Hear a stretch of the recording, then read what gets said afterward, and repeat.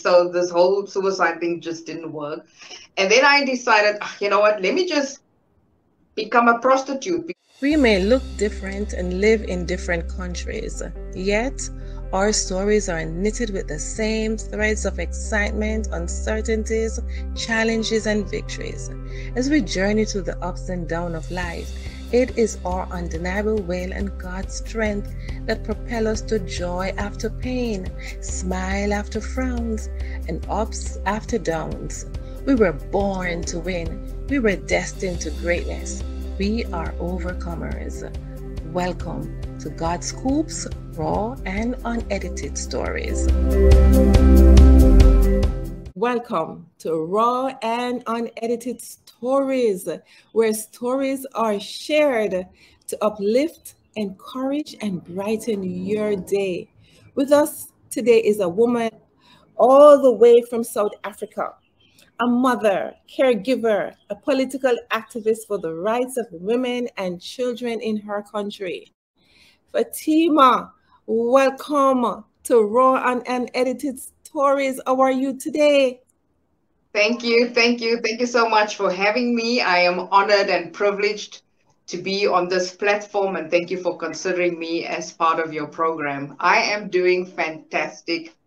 God is good, and He is still in control, although human beings are trying to control this world according to their will and wishes. We thank God that He is still on the throne. Amen. Fatima, before you start telling us your story, just tell us a little bit about what you do and where you're from exactly in South Africa. Okay, so I am in Gauteng. We've got 9 provinces, and I am in the smallest province, which is called Gauteng. Everything happens here. It is also the province with the most people. So legislature, everything that needs to be approved and stuff is done in this province. I live between 2 cities. I am born and raised or actually, I'm raised in Pretoria, which is the governing city. And then I do a lot of work. I'm actually in council in Johannesburg, where that is one of our main cities as well. So I moved between the 2 cities. And how it happened was, I think as a child already, I was very much aware of stuff that's happening around me. You know, we come from a country that was under a government that used something called apartheid, which was a system to oppress the original people, the Africans from this continent, from this country. So that is the background, that is the history. So we are out of it now, 28 years later, but we are still not free. We still don't experience the freedom that our parents and their parents fought for. So as a child, I was already aware of the unfairness during apartheid. I still had a few drops of apartheid in my life. I could still not go to certain shops and do whatever I wanted to do. But as I grew older, I became part of, I was more aware because I'm an adult. And right now, I'm in a position where I can say a lot. I can use my influence. At some stage, I became an actress. And that's just one of the talents that I have. I'm a good actress. I can interpret characters.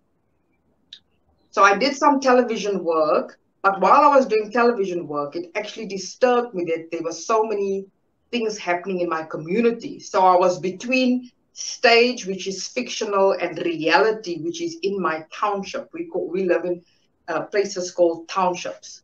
Mm-hmm. Okay, so and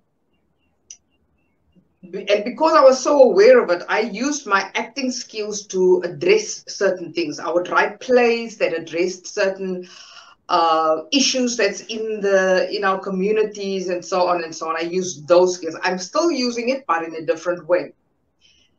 2 years ago, no, actually more than 2 years ago, I started using social media, which is platforms like Facebook, to speak against what I felt was unfair, what was not right for our people, and stuff like that. And then more and more, I didn't actually realize that that is going to happen. That more and more people started watching me, and then I became an influencer. Then I became a voice for the people, etc., etc. Until such a time, like last year, a political party actually saw my potential, saw that I could add value to the party itself, and the party is called the United Independent Movement, a fresh party, a new party. In fact, when I joined, the party was about 4 to 5 months old, but I gravitated to the party because what I stood for and what the party is standing for actually matched, and those are the values, which is word based. We are God based. We want to bring back the capital. We call it the 5 C's. Mm. Uh, Christ, number one, bringing back capital because our people are impoverished, because our government officials are busy with all sorts of fraudulent activities, which actually steals the money out of our people's mouth. We want to bring back, um, it's the capital, it's Christ, it's our constitution. Our constitution is quite solid, but there's a lot of things that is not done according to the constitution. And then corruption, we want to get rid of corruption in every way possible, because our country is flooded and infested with corruption. And that is also why there's so much poverty around. We are a very rich country, and not one person is supposed to sleep without food. But that has become the order of the day. So I'm a mother. I've Yes. become a mother for, I've got 2 biological children. They are grown up, but I see children around me that are suffering already because of the actions of the adults. And I just feel that if I don't address it, that our generation needs to address what is being done to children right now, because those children will be adults within the next 10 to 20 years, and Yes. we will be the senior citizens. So if we don't address the problem now, what type of adults will we be having as senior citizens? Because then we are dependent on them to protect us. So basically, that is it in my long explanation why I am part of the solution, I would say. Phenomenal, phenomenal, Fatima. And you have already said so much that you are doing for the women and children, and also even your community in South Africa. Now, just tell us, how did you get involved in protecting girls and women? How did you get involved in that? Okay. So it also happened very organically. People latch onto certain types of people. So I always had women coming to me talking about them being abused, or, in that line. And women would start talking to me, and I would just be an ear, a sounding board for them to come to and speak to. And then later on, children started doing the same. And now of late, it's become even more prevalent that more and more women and children are coming to the fore, telling me what their situations are. We started an organization called the Lioness Pride Movement, which is a movement that started by women who don't even know each other, but we've got the same vision, and that is to make a difference in women and children's lives. So formally, what we do is, if there's a need, a woman is in crisis, she doesn't have food, resources and stuff, we raise funds, not as much as we should, but out of our own pockets, we contribute and so on, and then we would give the ladies something or help them to write out their CVs, or if a lady needs help right now. She's running away from a partner that wants to hurt her. We work with other people that provide safe houses. There's women that they've got cases against their partners or people that are abusing them.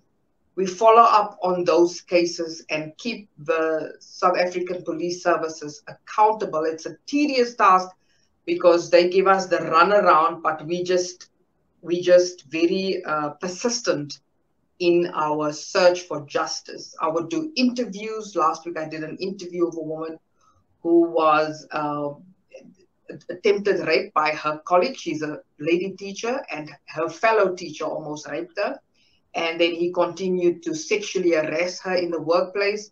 Right now, she's out of work because mentally it was just too much for her. But he's living a beautiful life, continues with his education, career, and so on. So now I'm working with a lawyer that is going to put that guy, he needs to pay for what he has done. Justice needs to be served. So we do things like that. Lots of awareness creation when it comes to children's rights as well. The past few weeks, I've been part of parents that are taking the school governing body and the principal and the Department of Education to task for not addressing certain things in school. For instance, a male teacher who physically attacked a female teacher. Nothing happened. He continued to teach at that school. Then this year, he attacked another teacher and the child. And so we were like, this needs to stop. So we've escalated the situation to the necessary department. So it's a very practical, hands-on involvement that I have where women and children's rights are concerned.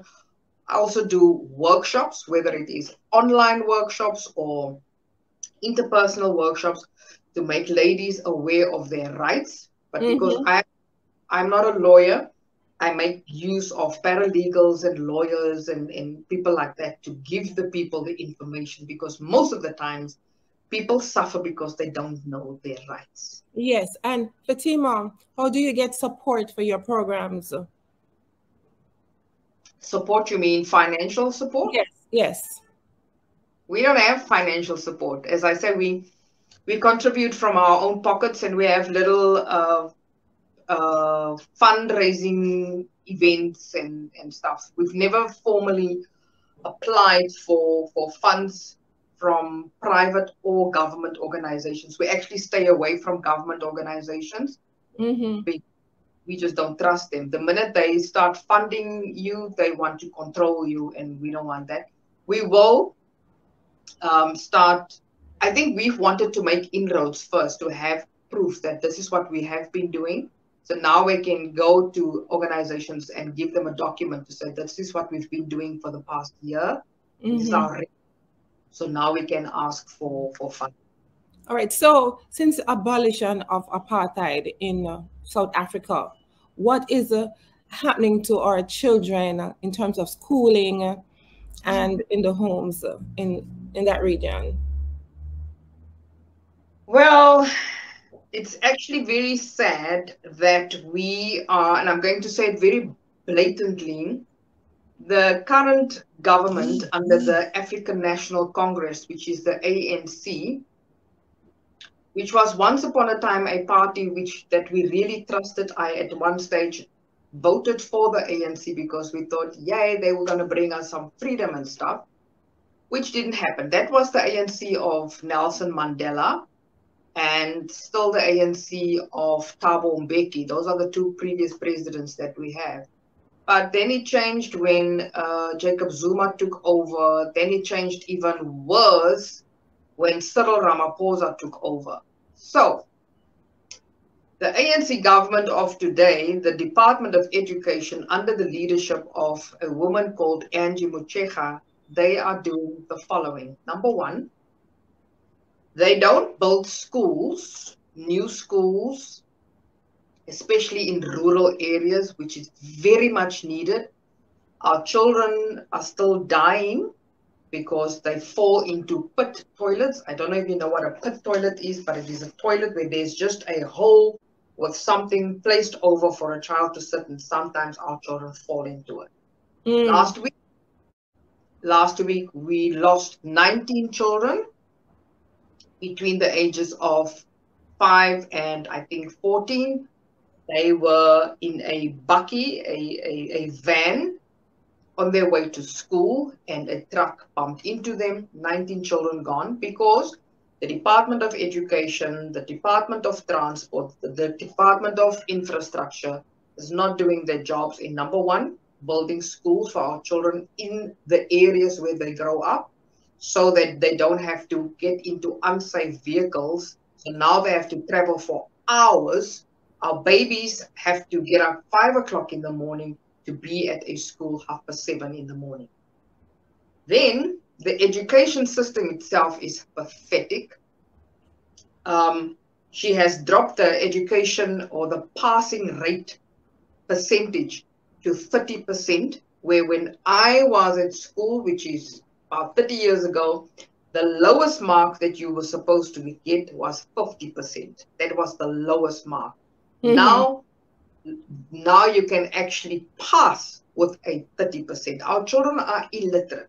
That is why Mm. I started an aftercare center, because I realized that the children around me cannot read. They don't know how to count. They don't know how to write. These are primary school children. So that's the one thing. So education has dropped.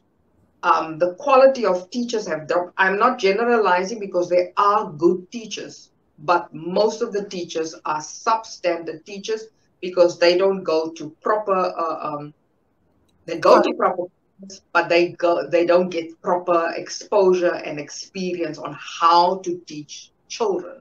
The system is made in such a way that the parents get a book to say this is what the homework is that your child must do, but the child was never taught what it Mm-hmm. is. Mm-hmm. The children are being taught, what is it, CSE, something sex education. I forget the name now, what the C stands for. But the sex education, for whatever reason, I don't know, comprehensive, that's the word. Comprehensive sex education, which is something that is from the UK, from UNICEF, and Mm-hmm. I don't know the organization. They have proposed all of this. We resisted it. We resisted it. I was part of a group of hundreds of people that were marching. We said, we don't want CSE in our schools. Why must a 9-year-old learn about sexual positions, about explicit things that is not suitable for a 9 or 8-year-old? But our children are being taught all of this at school. And Wow. the argument is, yeah, but children are already sexually active. And my argument is, but why not teach our children that their bodies are the temple of God, and why they should wait, and all of those things, the old fashioned things that we were taught. Now the other argument would be, but no, but children are exposed to all of this on social media. Parents should be taught, don't expose your child to social media on such a level, etc., etc. Now, Mm. here's the cherry on the cake. A few weeks ago, she suggested that we have a maternity section at school for children to give birth. So now our schools are being turned into maternity wards where babies are going to have babies. So they first conscientize children to have sex. Children then have sex, they get babies, then they are giving birth to other babies. And that is the state of our children today. My Mm. opinion is, I think our children are being used or conscientized or pacified into becoming little slaves. But that's just me, you know, Mm. things from a different perspective. Because why Mm-hmm. is it important for the education system to focus on stuff like that? How about teaching our children how to read, write, and count? Mm. How to manufacture stuff, how to invent stuff. Things that children in the UK and China and all those places are doing. Why must we as African children learn about sex? Fatima, what are mothers and grandmothers doing in those communities to protect these young children? Zilch. So would you say it's a cycle? Yeah.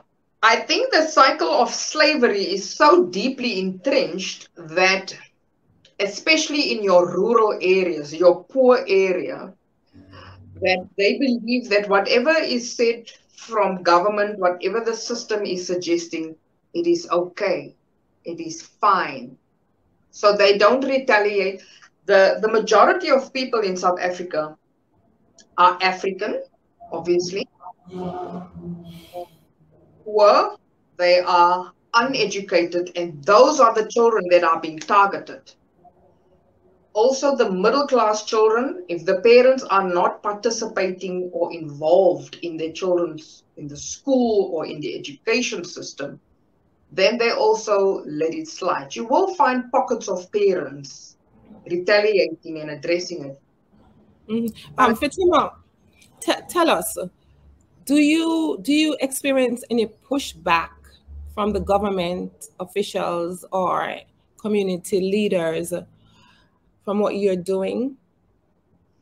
no, I don't experience any pushback, but there's also an attitude of they ignoring they are ignoring our plight, they just don't address it. And that's the easy way. So instead of pushing back, they just don't do anything about it. There Wow. are certain victories that we can claim, and that is the fact that we have been retaliating and resisting the compulsory, mandatory jabbing of our people without informing them thoroughly of what the jabs, the so-called vaccinations are all about. So there's lots of organizations that are we going the the legal route, and we are taking on certain government ministers and departments and stuff like that. But so then they have to, react or retaliate and so on and so on. I think if an organization or two or three or five or 100 takes the Department of Health, health as well, takes the Department of Education to court to say we are resisting this because of one, two, three. These are the legal things that you are not adhering to. Then then we will win ground. But so far, it hasn't happened yet. There isn't a strong enough organization that is fighting for our children.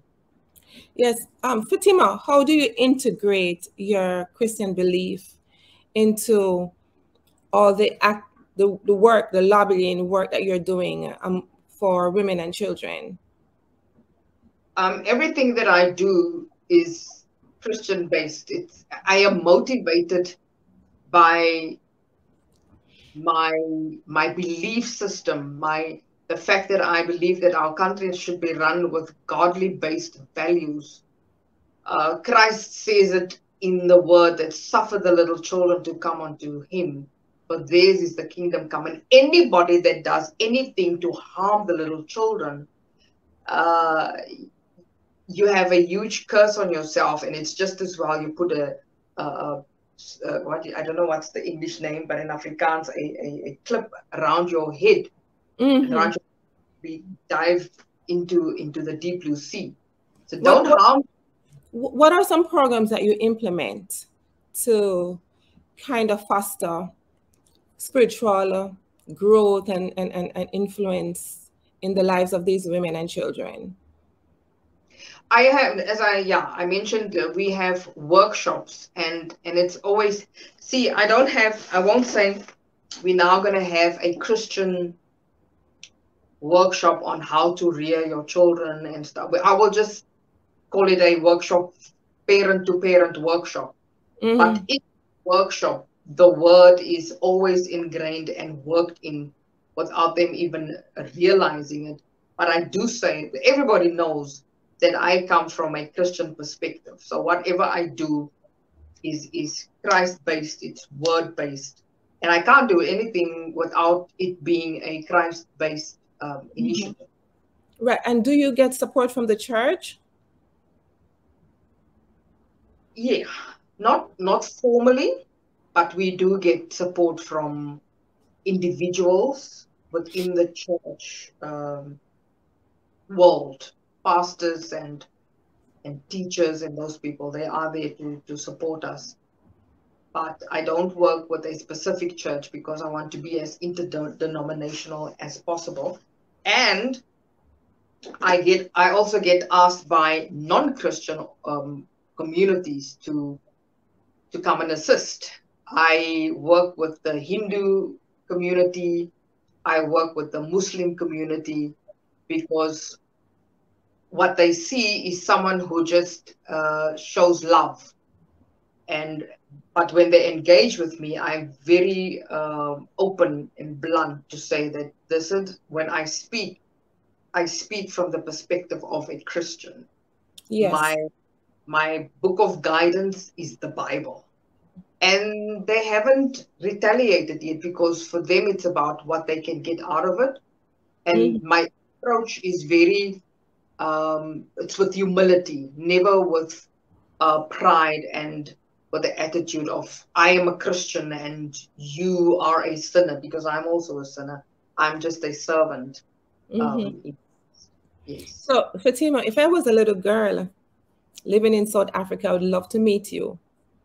I see that you are such a phenomenal woman and for your community and Thank you. influence on your community. How did you become a Christian? I grew up as a Christian. Very interesting story, but I must tell you. So my parents are mixed race. My father is Indian Muslim. My mom is Khoi, or what we would call here in South Africa, mixed race Christian. So they got married, they conceived me, but my dad was under pressure by his family to leave this non-Muslim wife of his while she was still pregnant. So he left her, went to Cape Town, another province, and he never came back. And she thought he will come back. So she gave birth to me and asked him what she should name me. And he gave her all his family names: Fatima, Khorushe, Bibi. That's his mother's name and his sister's name and his aunt's name. So I inherited names when I was born, but she never brought me up as a Muslim because I think that was part of the tension between them because she wouldn't because she was a staunch Roman Catholic woman, so she wouldn't give up her religion and he wouldn't give up his religion. So I grew up Catholic, but because I'm such an inquisitive child, and I think God's hand, his hand was over me when I was a girl of about, I think, 10 years old. I I did all the things that you do as a Catholic child. I went for my first Holy Communion, confirmation, and all of those things. And then I said to the priest that I want to be a teacher, Sunday school teacher.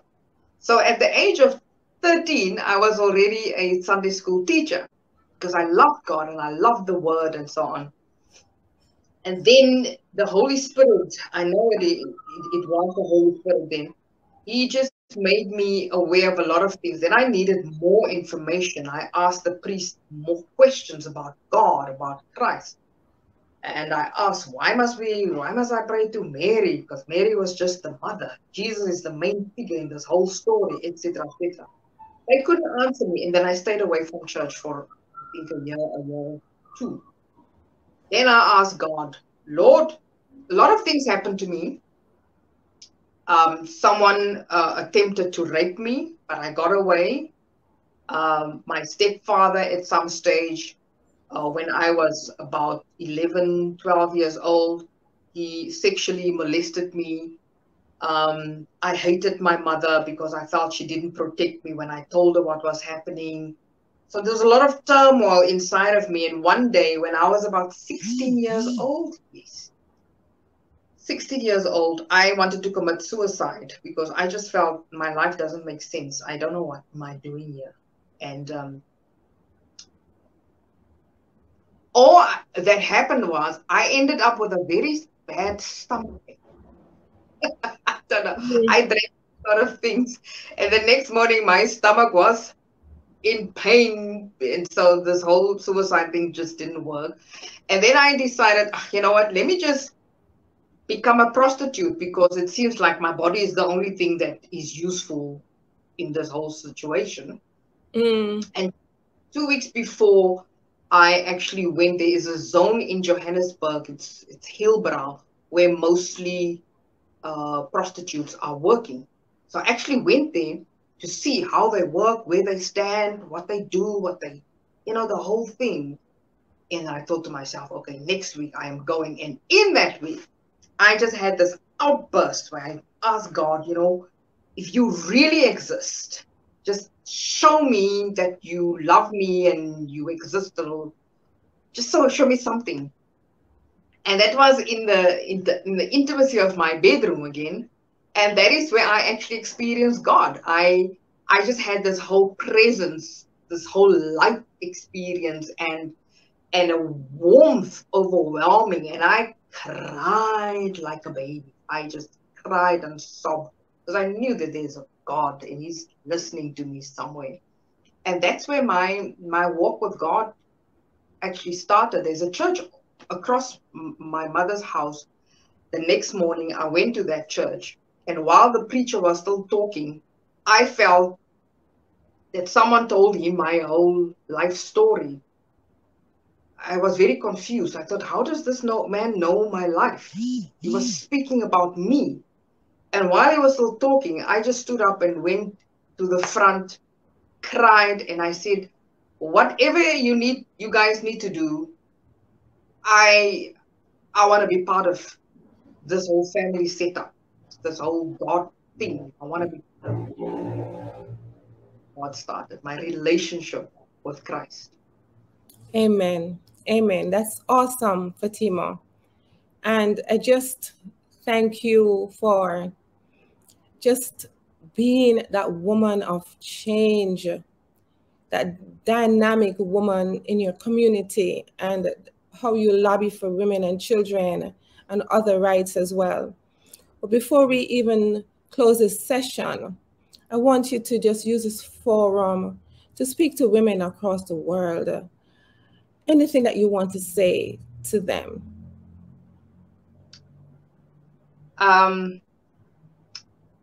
For some reason, well, while you were talking, I saw the picture of Hagar, the woman that was brought in as the concubine to bear Ishmael. And when things didn't go work out accordingly because of, it just didn't work out. Two women in one house is just not going to work out. She was cast out, but God, even in the state where she was as a woman that was like so many women, they are cast out with their children. They have to fend for themselves. No one is there to look after them. God came. And in her cry and ignorance of who God really was, He is the one that actually revealed Himself to her by providing for her. So, my encouragement, because I am a single mother, I've been a single mother for the past 20 years, 21 years. I've seen how God has intervened for me, how He has taken control of every situation where I could not do anything. So, my encouragement to every woman right now, every mother, is trust God 100%. Don't waver, don't doubt anyway. Just trust Him 100%. In your weakness, in your state of depression, in your state of desperation, Just trust God. Amen. Thank you, Fatima. And one more thing, do you have anything to say to the government or the officials who are able to make the change in your community at this point? Yeah, well, I've got a lot to say to them. But if I had all of them here in front of me, I, because half of them don't believe in God, half of them are communists, half of them are New Agers, half of them are atheists. So I have to speak to the spirit man first. And so what I would say to them is that there is a living God, and this, if they can just heed to their spirit man that is always searching for something better to connect with, which is the great spirit of God, is that they must listen to that. And whatever they do here on earth, it will come back to them, maybe not directly, but to the next generation or the generation thereafter. And that they should not feed their selfish flesh, because all that is driving them right now is their selfish flesh to satisfy mammon. And the word of God is you cannot serve both God and man. And right now, that is what the situation is. And I'm also going to be very blunt with them and tell them this is end times. Because I'm an end time messenger. This is end times. If you don't have a relationship with God right now, you will be lost. Mm, All the riches, all the influential positions and power is nothing if you don't have Jesus Christ as your personal savior. mm. That's it. Thank you. Fatima, how can we support the girls and women in South Africa? There's different ways that you can support them. We have different drives. Oh, I forgot to talk about. I've got something called a community closet, and I'm encouraging women that are connected to me to have the same thing in their communities. A community closet consists of clothing that a woman can wear when she goes for and she takes it. She doesn't rent it, she doesn't buy it. She comes, she chooses it. It hangs on a rail very nicely. She chooses the clothes, she takes it, goes for an interview, goes to work with it. Then there's clothes for events and stuff, and also clothes for just if you don't have clothes. I've got mothers who are pregnant, they don't have clothes for their babies. So I collect clothes. So that's one of the things that can be done. I will never say we don't need money, because sometimes we have to drop off these things. Money is good to have, but people don't need money. People need food. People need clothes. People need a place to stay. And yes, money buys all of that. But essentially, it's more providing the resources. We also support the gender-based violence sections in the South African police services. When a woman is sexually assaulted and all the proof and swabs have been done, she wants to shower. She wants to get rid of the filth on her body. So they've requested for towels and just a nice gift bag with, sanitary pads, soap, roll on, toiletries, just to make her feel like a woman again. And children, we collect school stationery for them, we collect toys for them, because children are children. Doesn't matter where they live, they want a little doll or a car to play with. So those are the things that we actually need. Do you And there's a long list of things that we need, shelters and stuff like that. do you have a contact number? Yes, the most common number that most people have is South African code will be plus 27. So it's plus 27 71 242 9795. So it's 071 242-9795. Well, thank you, Fatima. Thank you for joining us on Raw and Unedited Stories. Thank you for your story and thank you for all you do. Bless God for a woman like you. Thank you. And to our GodScoop community, thank you for tuning in to Raw and Unedited Stories. And listen, if you want to hear more stories like these where we help people, please subscribe and like, share. If you have a story to tell, we know everyone has a story. Please contact us in the description button below and we will reach out to you. Please have a phenomenal day.